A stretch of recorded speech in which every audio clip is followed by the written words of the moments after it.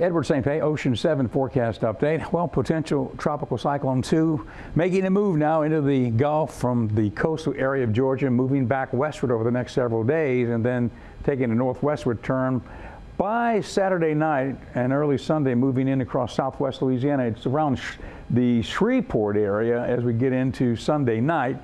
All that Gulf moisture streaming up across the area for our area and the Mid-South, but of course the heavier rain will be across the New Orleans area as that system tracks on westward. So clouds tonight, evening storms possible, 76 the low, northeasterly winds at 10, half inch of rain Thursday, storms likely, 87 the high, easterly winds 10 to 15.